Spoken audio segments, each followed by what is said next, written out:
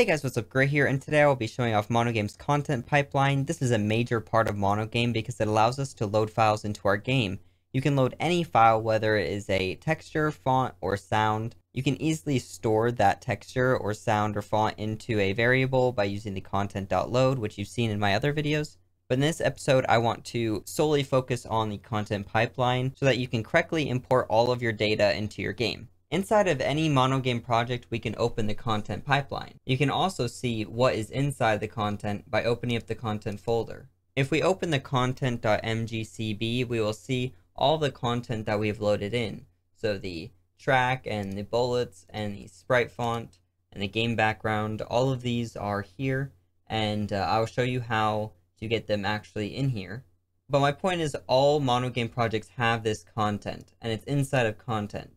So if you open that up with the content pipeline, which the content pipeline can be found inside of your MonoGame installation, you'll want to find the location, which is usually in program files, go into MonoGame version 3 or whatever current version you're on, select the tools folder and run the pipeline.exe application. Once it is open, we can actually just find this project. Inside of here, we want to select the project we want to edit. So let's select file and hit open. Here's the content that we just were fiddling around with in that last project, so let's open that. And here we go. This is all of the stuff we have. We have some folders that store different things, and also some random textures in the sprite font here. So you can actually store this however you want. You can create folders. If you do, you just have to say, like right here, how it's background/track1 or background main menu. But this one would just be bullet.png. It wouldn't have the background / unless it was in that folder. And if you wanted to move it, you'd have to remove it. You can right click background and click add new item, and then you would just add it back in that way. Now we'll add content from our computer. By doing this, we can create a folder, or we can just add a new existing item. So I'll right click on content and do add existing item.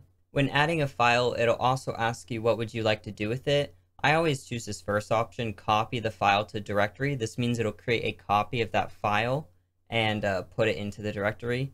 You can also do these two other options or use the same action for all selected files.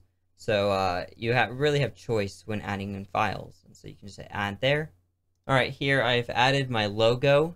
So now that it hasn't been saved, you have to make sure that you do build, rebuild. So it rebuilds everything and it looks like everything was successful.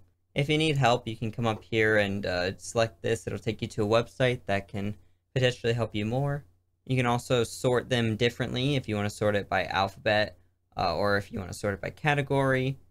And then there's build output, which I have all selected, but you can deselect stuff if you don't want to see it. Those settings are also here and here. So now you can close out of that. Here in menu state, I'm just going to create a new private texture, and we will call this logo. Here we'll say logo is equal to content.load, and we'll say texture 2D,